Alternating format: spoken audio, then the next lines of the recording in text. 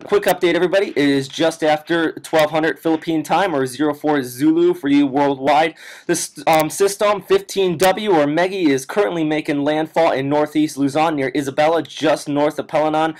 And the reason for this update, though, is to announce that this system is going to be the strongest storm in recorded history at landfall at 885 millibars. It's put out by JMA. Unofficial at this point, though. No obs from the surface, but likely, though, this is one of the strongest storms in history at landfall. So a very devastating system out there right now. Strong winds. Still going to be seeing a storm surge along the northeast coast here, and also up near Apari as winds will be coming out of the north now. But showing this a very broad circulation here. Seeing tropical storm force winds as far south as Manila and central Philippines here. Reports of heavy rainfall as far south down there, and also reports of tornadoes possible in the outer rain bands out here as well. So this is a very devastating system with landfall happening right now just after 1200 Philippine time down here.